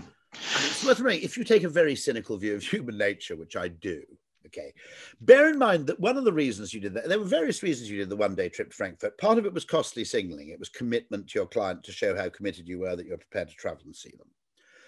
And partly it was just social norms, that it would have been weird to suggest a video call. That was like asking for Dr. Pepper rather than Coke. It was a weird thing to ask for. Part of it was, don't forget, that the alternative to your trip to Frankfurt was another day in the office, right? Okay, so there was a certain temptation just to break the monotony of office life, to get on a plane, enjoy the lounge, maybe have a bit of a shufti around Frankfurt, maybe stay overnight in a hotel. It's a bit of a change, got a few miles, got a few frequent flyer miles. Now, if the alternative is, or you can just stay at home and get on with some work and chat to Jürgen between 11 and 12, that relative change, that relative thing. So we've got to look at asymmetries, right? Previously, you went and lived in Brighton, you were a dual income household, okay? What you basically had is you had 2 really expensive season tickets. You had 20 long rail journeys every goddamn week. And in return, you got 2 days by the seaside. What happens now is you have the equivalent of less than 1 season ticket, perhaps, okay? Because you're only making 8 journeys between the 2 of you every week if you're going in 2 days, okay? 8 rather than 20 journeys. Less than 50% of the cost, assuming the government mandates the introduction of non-permanent season tickets, which has been something I've been campaigning for before the pandemic. It's very unfair to part-time workers. The whole notion of the season ticket is Victorian and absurd, okay? But in return for all that, which isn't all that much expense and inconvenience, you now get 5 days by the seaside, okay? And the fact that your house is a bit big makes a difference because you're working there, right? Okay? So the fact that you've got a nicer house with a bit of a garden is much more material when you get to enjoy it 5 days of the week rather than 2. So it's not just what you might call a linear change. It's a whole change in ratio. And that disproportionality, I think, really matters. Brilliant. Now, I think, Rory, if you're happy to carry on, I think we were going to keep this to an hour and a half, but if you're happy to carry on, we could do maybe another 15 minutes and get some more questions in the chat, if that's okay. I can do that happily. Yeah, no, brilliant. Before we go on to that, I just wanted to ask you a little bit about the use of big data and that kind of side of the rational decision-making stuff, using mathematics, predictive analytics, all of that kind of stuff. Because in the book, you're quite, you're better off not having a mathematician in the room if it's a poor mathematician. There is a fundamental problem, which is the number of people who are vaguely capable mathematically and love using mathematics to arrive at a decision, because by nature it's then easy to defend. The algorithm told me to do it, or the model told me to do it, is the 21st century equivalent of I was only following orders at the Nuremberg trial. It wasn't me. I was told to do it because now. The extent to which people might outsource decision-making to models in order to minimize blame strikes me as dangerous. The problem is there are far more reasonably good statisticians than there are great statisticians. And the problem is a reasonably good statistician can be unbelievably and spectacularly wrong. Okay? I mean, to an extraordinary degree. If you get one thing wrong in statistics, you can be massively wrong. The other thing it will do is it will disproportionately privilege certain metrics over other metrics. So the model will disproportionately overweight things that happen to be numerically quantifiable. And so one of the things we have to look at is we have a world I would argue, in digital advertising, where every single digital advertiser does things that are perfectly rational within their own information set in order to advertise to people in a way that demonstrably makes money through a click-through rate. Okay. So in that level, the advertising is working for all of them. If you look at it from the consumer's eye view, most of the advertising I see online, despite the fact that I don't use ad blockers and I don't delete cookies with great frequency, the advertising I see online is completely irrelevant and disproportionate to the things I spend my money on. So advertising isn't working. And for advertising to work, people should see advertisements for things they already have bought or currently are thinking about buying or might be in the target audience for at some stage, or which they never even knew existed. But that's interesting to know because I never knew you could buy one of those. Okay. That's what advertising should be doing. Instead, advertising is showing me the absolute opposite of that. It's showing me things I've already bought and don't need again, or it's showing me things that I buy very, very occasionally that I won't be buying for another 6 years. So if the advertising at the consumer level isn't working, the whole system isn't working. But in terms of their own individual programmatic algorithms, it's doing a great job. But it's not good enough to say what I am doing is rational within my own narrow constraint and bubble of rationality. If the thing systemically is bad, it's bad. And the algorithm isn't going to be looking at that because it doesn't know. It doesn't know what it doesn't know. And so I'm deeply alarmed by this. Now, obviously, data is valuable. It's probably better to have it than not to have it. How you use it, most of the time, we're using it like a physicist would, which is we're looking for averages. But the real valuable information in the data is actually in the exceptions. So we should be we don't need an artificial intelligence. We need artificial inquisitiveness. We need things that go in and go, tell us some things about our data that are really strange and unexpected. And then we can in turn seek to go and explain them and understand them, which may be the basis for a really valuable insight. Okay. And for that, you do need good predictive analytics and somebody actually that isn't just good, a brilliant physicist or mathematician, but also understands advertising, also understands. I mean, the question though is, what if genuinely it's like weather forecasting where you just can't? Okay. I mean, you can, weather forecasting has got a lot better. You can now do an accurate 5-day forecast and your 7-day forecast will be tolerable. A 20-day forecast is basically mathematically impossible. Okay. It's unseeable. Now, what proportion of stuff, Nassim Taleb's done some work on this where he said that, oh God, what is it? There's a certain thing. Yeah. That it's impossible to isolate, a genetic causality in things which don't have a single gene causing it. That statistically, that's just impossible to do because you basically can't look at the combination of things. So here the question is are we spending now? Bear in mind that McKinsey, Deloitte, the tech world, and the advertising media world are in an unholy self-serving alliance to make the world all around data and targeting optimization, right? What's happening if we're spending millions of pounds essentially trying to use data to find out what data can never tell us? Never. It's like the 4-body problem, okay? You can predict movement with the n-body problem. But if there's a body that you don't know about, okay? If there's a body whose weight and gravitational pull you don't know about, it's impossible to tell from your own movements what's going on, I think, okay? Now, the interesting question there is, are we spending a fortune on literally spending money on this data stuff? Basically, when what we really need is 3 really good heuristics, okay? Because in complex decision-making environments, a really good non-catastrophic heuristic, a heuristic which is non-optimal because there isn't an optimal answer. The other thing is that it's anti-creative because the way we use AI will always look for the single right answer. And my argument is that that in the real world, as distinct from in physics, the opposite of a good idea can be another good idea because psychology is a non-linear thing, okay? You also have the Laffer curve, which is the opposite of a bad idea is another bad idea. Yeah. You know, so a lot of things are like that, and you can have an inverse Laffer curve, and a lot of things just aren't that linear. And so by looking for things which are kind of there's another word for linear, which is like mono something or other. In other words, they only trend in one direction, even if they're not strictly linear. Okay. You might get things totally wrong. I mean, totally monumentally wrong. Yeah. No, really interesting, and designing solutions for the average, and not looking at the kind of the probability stuff at the end of the curves is a problem as well. Great. Can we take just a couple more questions, and then we'll say thanks and let Rory go. So there's a couple more questions, Martha, in the chat. Absolutely. We've got a question from John, which is, what do you think needs to happen for blockchain currency to be adopted by banks and governments?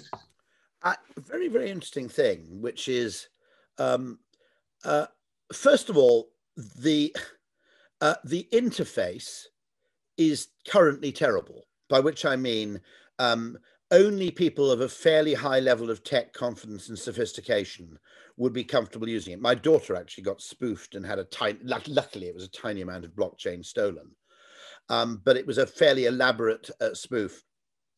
One of the things is that government could play a role. I went to Zoom in 2018 because I said Zoom is just a little bit, psychologically, it's an order of magnitude better than other video conferencing platforms. Not better, less crappy, okay? It's not that Zoom is utterly brilliant, but it had eliminated a lot of the flaws and psychological annoyances of other video conferencing platforms. And I said to Zoom, I said, what would you charge the UK government to give Zoom to everybody in the country? Okay. And they went, and they were actually really interested. And I tried to get in touch with government in 2018 because I said, conceivably, right? The UK should just, one of the things we could do is we can solve problems at government level just by creating platforms. I think government should have created a micro payment platform for the facility of greater online commerce. I think government should have just said, okay, we're going to basically get contractors out and we're going to have a nationally instigated micro payment platform for content. I've suggested you bake it into the BBC license fee. So your BBC license fee comes with a year's worth of the BBC, but it also comes with 10 Zog units to spend on like a subscription to a newspaper or something else, okay? Or just a reading of one-off things. And I think we should create a locker network for online delivery so that not everything has to be delivered to the home. I think the government should do that. When you have a coordination problem, government can just step in by saying, this is our officially approved thing. You can use other ones if you want to, but Zoom is our officially approved thing. And actually what we're going to do is we're going to negotiate for saying that Zoom is our officially approved government solution to software, which you can safely adopt. We're going to negotiate for saying that a discount for the UK population, which means you can have it for £3 a month rather than whatever it is, 7 or whatever it is. Okay, right? Okay. Now, I think there are a load of things where technological progress has stalled. Now, when you had a locker network, I designed the government locker network so that it was open and that local shops could use it.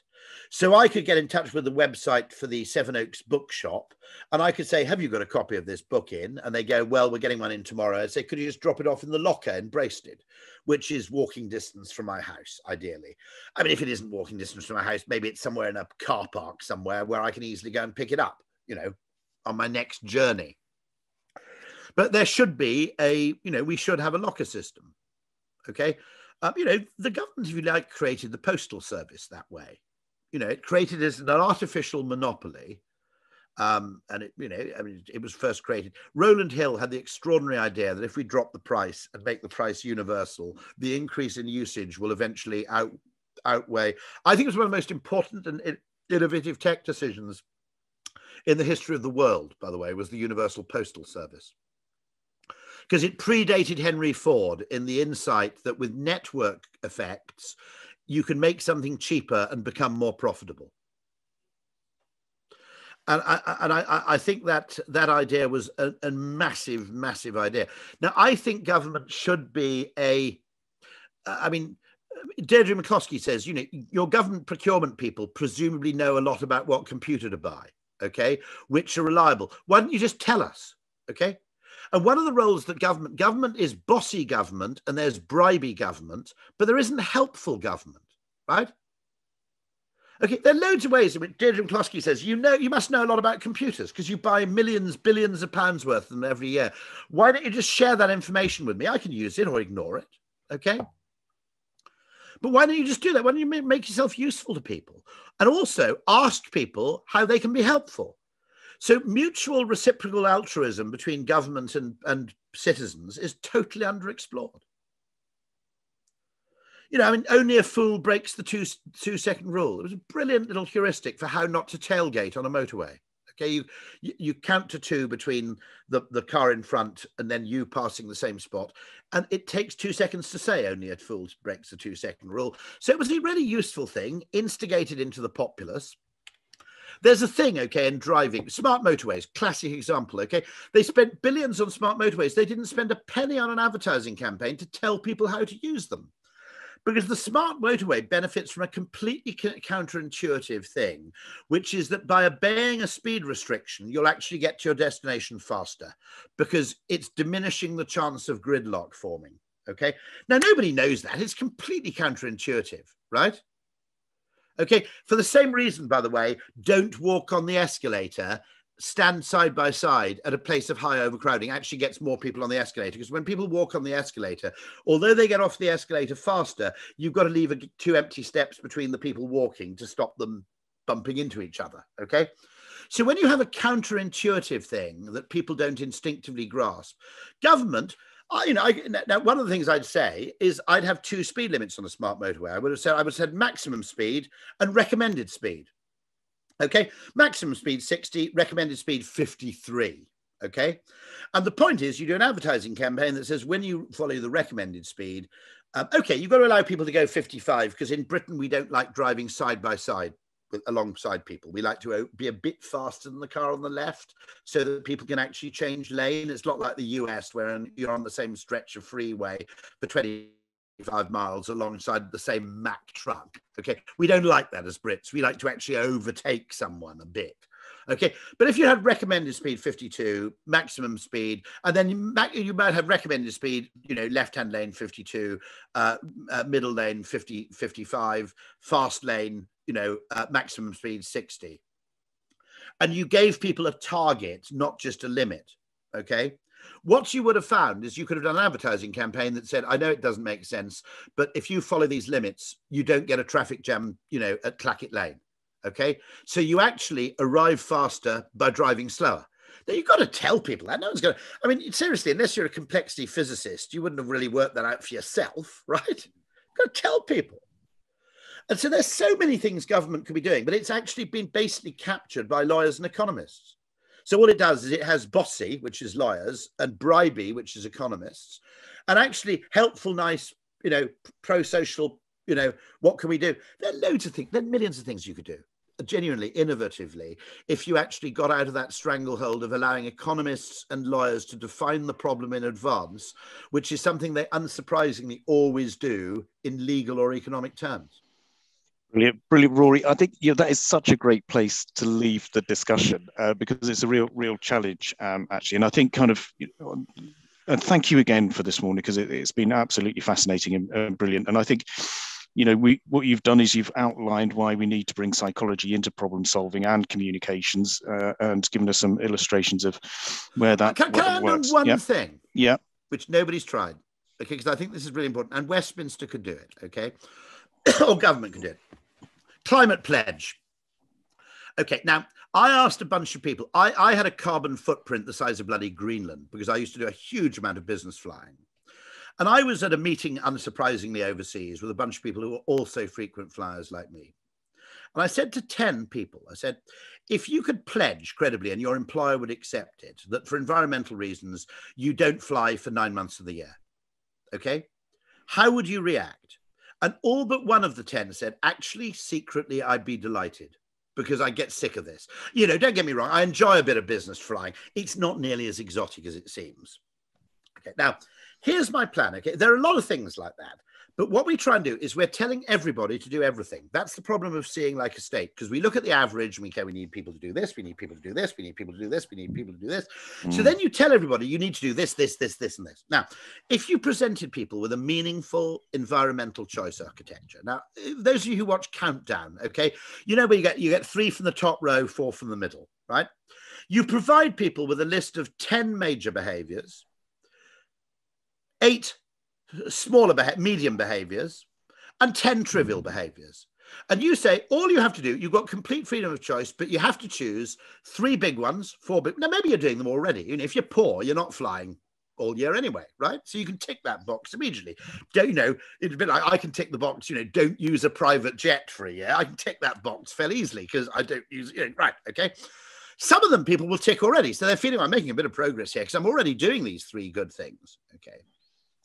And on the left, you could have things like don't buy clothes for a year. By the way, it's very difficult to cut down on clothing. Clothing in the fashion industry is worse than the airline industry in terms of pollution. And like the airline industry, a lot of it's unnecessary, right? I mean, you know, I get emails, the new season's clothing. You know, sorry, you don't need to buy clothes just because the weather's changed. You know, spring was kind of fairly similar in 2020, you know, right? Now, here's the thing, right? You get people to say, you've got to do 4 things from the left. And it might be, okay, I'll pledge not to fly for 9 months of the year. I'll pledge not to travel not to make any unnecessary business journeys, which can be done by video conference. I'll pledge to do, the medium one might be, I'll put my dishwashers on. I won't put my dishwasher on or my tumble dryer on between these times of day, okay? And if you gave people a choice which could be tailored to their own particular circumstances, you could get a lot of people doing a lot of things. But instead, we try and get everybody to do everything, which means that everybody does nothing. Okay? Because you either devote your life to this cause and become George Monbiot, or you effectively give up.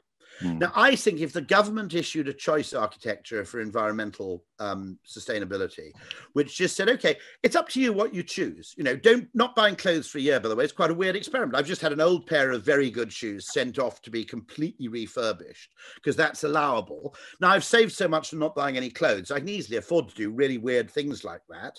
Okay. And then you discover a new solution to a problem through, a temporarily enforced restraint. And so I think government could actually provide people with a menu from which they could choose. Yeah, and I think that could be extraordinarily valuable. Yeah, brilliant. And so, I mean, maybe I was just kind of thinking, after this, Rory, maybe it would be great if Westco and colleagues and your colleagues could get together and maybe we do a kind of a list of 20 ideas or something, or something practical off the back of the discussion. So what would, I mean, I could pledge to buy an electric car next time round. I could also pledge to, you could get the government to get people to pledge to use. I'm just so interested in this stuff. Does anybody notice, by the way, that the electric bus is a totally different travel experience because it's serene? Now, I think there's an opportunity to destigmatize bus travel, actually. I think there should be first class on buses. I think there should actually be a first class area in buses where you pay £3, but you get a desk. Only on electric buses. But I think you could reinvent things in really, really interesting ways. Okay, because does anybody else notice this with electric buses, which I went on and thought, it's just a load of hippie shit about electric. I'm not that cynical. I mean, it's just some hippie shit about electric buses. And unlike a normal bus, when you're stationary, it's like being in a kind of, in a kind of, sensory deprivation tank. It's silent. Whereas a diesel bus, everything just shakes and rattles and makes a horrible din, right? I was on a Boris bus and I was going, this is actually like a limousine. It's gorgeous. Electric taxis, similarly, much, much nicer. So that's the other thing, is emphasize the selfish part of the equation, not just the pro-social part. Yeah. Brilliant, Rory. Listen, I'm very conscious of the time. We're gonna let you let you go, but thank you so much again for a fascinating discussion, and I think it would be really beneficial. We love local government because the advertising industry, first of all, because actually you're a perfect test bed. You can try something in Westminster. If it works, you can roll it out to 27 other councils. Our work with direct debits done with Worcestershire, you may not even know about that. Was it Hereford and Worcester Council? You may not even know about that work, but it was getting people to pay their council tax by direct debit. We've done work with the police in the Thames Valley Police, getting people to use live chat rather than phoning them. Okay. People love live chat. It's really weird, by the way. That's something you should do with your call center staff. Brilliant. And I love the thought of temporary forced simultaneous shocks in agreement with communities in order to test things. I think that's really. And the whole point about this thing is it's like libertarian legislation. If we, we'll try it for 8 weeks, and if we all agree we don't like it, we'll get rid of it. Okay. Brilliant. So look, just remains for me to thank you again. It was a really great 2 hours.